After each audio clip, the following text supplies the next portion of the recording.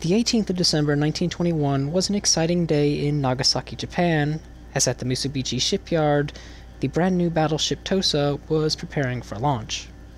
The hull was successfully launched and prepared for fitting out, but 3 months later, it would be cancelled as a result of the Washington Naval Treaties, and the Tosa's fate was sealed. It was to be used as a target ship and eventually scuttled. Tosa's design in many respects was highly impressive for the Imperial Japanese Navy.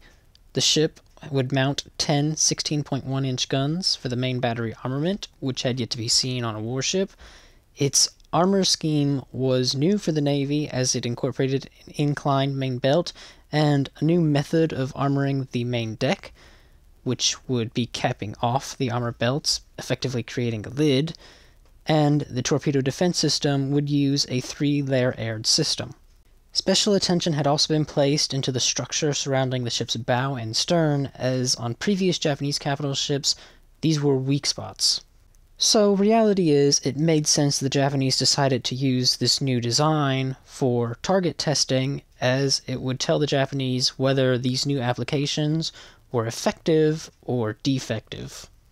Special attention during these tests would be placed into the torpedo defense system, as warheads on torpedoes and mines were increasing in power, and thus the Japanese needed to make sure that their newest warships in the foreseeable future would be able to resist hits from these newer weapons.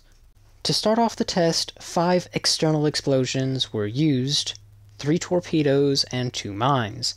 4 of these would be focused around the main battery magazines, 2 of which, one on port, one on starboard, around the forward magazines, and the other 2, one on starboard, one on port, around the amidships magazines, where the torpedo defense system was considered strongest.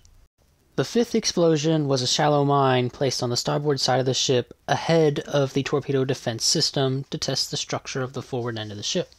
By the time all was said and done, 5,092 tons of water had entered the ship. Initially, it took on a 2-degree list to port, but this eventually went 5 degrees to starboard with continued explosions, with a total change of 8 degrees. So luckily Tosa did survive the 5 explosions, albeit these were separated between port and starboard, so the ship naturally counterflooded, and thus if all 5 were focused on one side, the story might not be so clean. These tests clearly showed the Japanese designers that the torpedo defense system that they were currently using was highly inadequate for modern torpedoes and mines, and thus this would have to be addressed in future designs if ships were to survive torpedo and mine hits in active combat.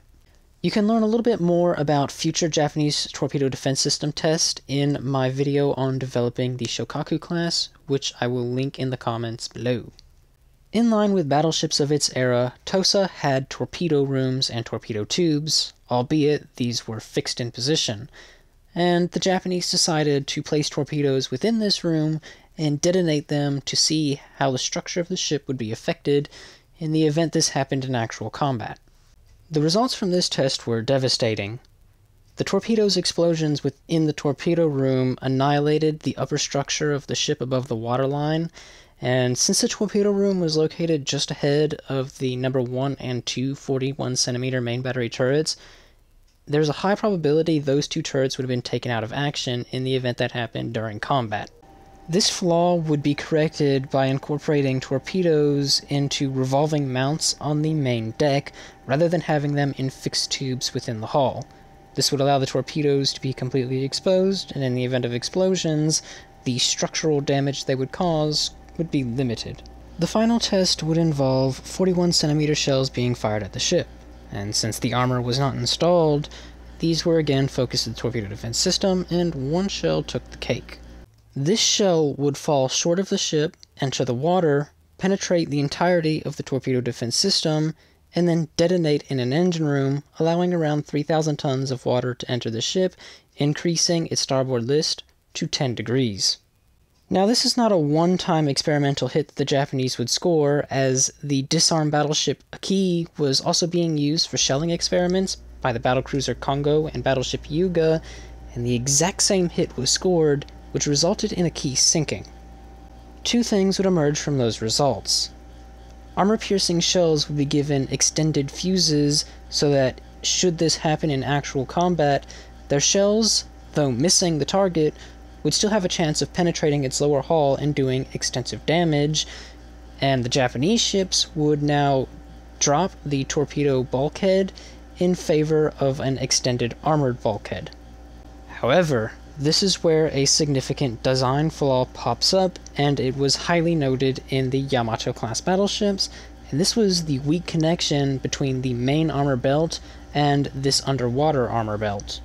Torpedoes striking high on the torpedo defense system of the Yamato class could cause the upper edge of the underwater belt to disconnect from the main armor belt and allow extensive flooding into primary machinery spaces of the ship, which would increase its list significantly, far beyond calculated measures.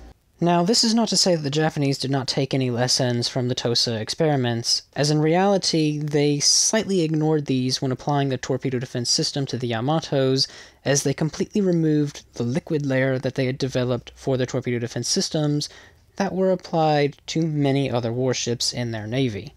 What hurt the Yamatos in specific is the Japanese looked at the torpedo bulkhead, since it was 200 millimeters thick, and they regarded that thickness as adequate in stopping expanding gases from torpedoes and mines, rather than allowing a liquid layer to cushion these instead, and this ended up playing against them. This is where too much emphasis was placed on shell hits compared to torpedo and mine hits. Even considering the issues with the Yamato's torpedo defense system, across the board, the Japanese designers learned well from the Tosa experiments, and, as a whole, the Navy had improved underwater protection systems against all possible threats.